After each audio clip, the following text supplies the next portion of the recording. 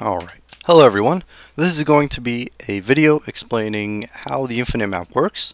I'm going to try to the best of my ability to explain kind of what's going on behind the scenes and kind of explain like what exactly is happening in the background and what's going on with this map and how it looks infinite even though it technically really isn't. So let's take our map here. Let's pretend this is like a 2D representation of our map, and we're going to make this. So let's pretend this is our source boundary. You can't go past this pretty much no matter what. This is pretty much the limitations of Hammer and all that other stuff. I won't go into detail on why it's a limitation, but basically just know it's not possible to extend this bounds in any way. Let's pretend this is just a marked out area. This kind of black square. It's just a marked out area. It doesn't mean anything yet, but we're going to pretend that it's there. And we have, of course, our little terrain. This is kind of our grassy, terrainy area, whatever you want to call it. So you can like stand on it and whatever. It's just basic terrain. And let's take our Kleiner, and we're going to spawn our Kleiner in here. And this is our player. Let's pretend this is player. This is Kleiner, right? He spawns in. He sees this map. He's like, wow, look at this map. He can go over here. He can go over here. He can go all around this amazing, incredible map.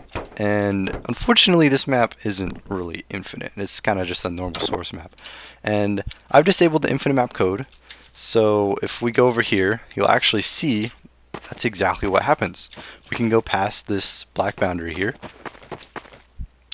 And this blue boundary will hit it.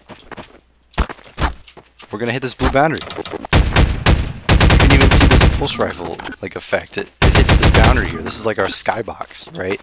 You can't go past this, no matter what you do. Now, if we go back here, and by the way, you can't physically go past the source boundary, but you can like render things by it. I'm just gonna point that out there. Anyways, so let's go back here, right? And this is kind of just our really basic map. We can go to this blue boundary here and collide with it. Nothing really happens. It's just a basic tiny little empty map. We can't go anywhere. We can't go over to that mountain. We can't go over to this mountain over here. It's just kind of a boring map. Now, what we're going to do to make this map infinite is we're going to add some portals. Just like this. Now these portals, the infinite map doesn't actually use portals. It uses a little more complicated technology, but whatever. But basically, you just gotta know that it's basically just a portal. So when Kleiner walks over here, he'll get teleported to this side, just like that. So we put him through, he'll teleport over. Put him through again, he'll teleport over again. And he can walk like this, infinitely. He can go back and forth, infinitely. He'll just keep walking through, keep walking through, keep walking through. Now, what happens, or no, he can also go up too. Look at that, he can go up. So he can go in any direction, basically for infinite. Now, the problem occurs is when our friend G-Man decides to join in all the infinite fun. Now, Kleiner's like, oh man, look at this amazing infinite map. And he decides to walk over here and he gets teleported and he's like, wait a minute. I walked over there, but G-Man's right here, I teleported back. That's not infinite. It's just a loopy map. That's not fun. So what we do is we'll set him back right there. And when he walks through our portal and he gets teleported over here, we're going to attach some data to him.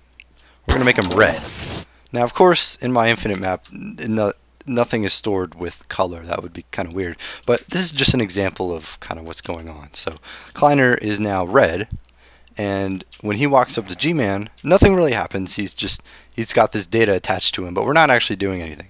So what we're going to do is we're going to go, alright, well, Kleiner's red and G-Man is white. Let's just make them not collide at all. So we're going to do this no collide thing, and now they can walk through each other. So Kleiner pretends, right, he's white, walks through, now he's red, and he no longer collides with G-Man. Now, of course, G-Man kind of looks like he's right there. So what we're going to do is make it look like he's somewhere else. So if we go over here, so Kleiner walks through, yada yada, goes over here. And even though they're in the same location, from G-Man's perspective, Kleiner is over there, right? We're seeing through this portal. It looks like Kleiner is all the way over there.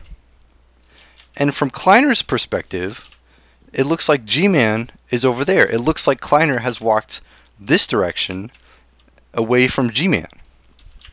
So even though they're occupied in the same location, what's happening is it kind of looks like they have walked almost twice the distance. It looks like, from G-Man's perspective, Kleiner is out here somewhere. But out here is past the source boundaries. So these two guys, even though they're occupied in the same location, it visually appears, we're making them visually appear like they're completely separate from each other.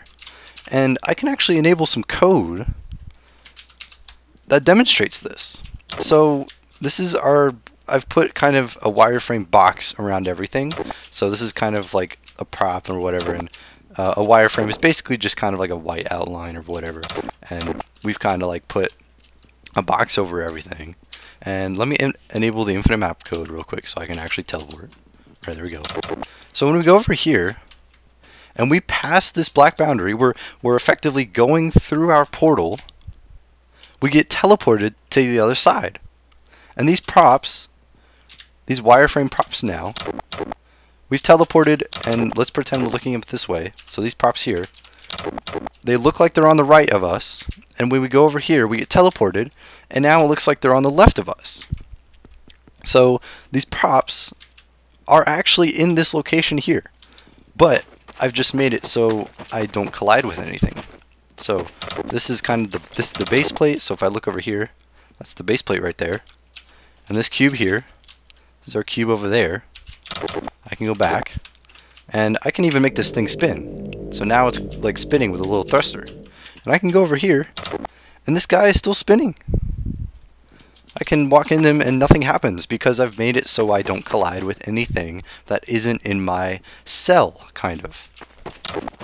And this is true for literally any of these cells. So if I go up like a couple of little chunks or whatever, and we're going to call them cells, chunks, whatever you want to call them, these props up here, they're still here. They're still in this area. This cube right here is still rotating in this area. We just aren't colliding with him. Right? So we can go back. And now that I'm in the same area as this cube, I can walk on it. So that's pretty much basically how the infinite map works. Is it's just teleporting from one side to the other, and then having a really seamless way to render these objects over there, even though they're technically over here in the same location. So this little, I don't know if any of you noticed or cared, but this little red sphere here is the origin of the map. Like if I were to respawn, I would respawn here. You can go over here, and this little, it's still here. This is still the origin of the map. So I can go anywhere, and again, still here. And go back. So yeah, that's pretty much basically super as basically as I can get it. Explanation of how the infinite map works. I apologize if you kind of didn't understand what's going on. I tried to the best of my ability, and of course it's actually a little more complicated than that, but that's basically what it really just dumbs down to, is teleporting from that side to the other side. So yeah, that's pretty much it for now. Of course it's a little more complicated as explained, but you know, I can't really explain it all without having like an hour-long video explaining kind of what's going on behind the scenes. I mean, I haven't even explained the terrain. Like, the terrain is different. Like, I collide with different terrain over here than I do over here. Like, there's no terrain here. Like, this box here, this box here is colliding with the terrain, what it looks like down there, and I can go through it. So yeah, it's pretty weird. Kind of. Oh, sorry, I'm in the water. It's kind of weird how it works. But anyways, that's pretty much the super basic explanation. Hopefully, I will see you guys in a different video.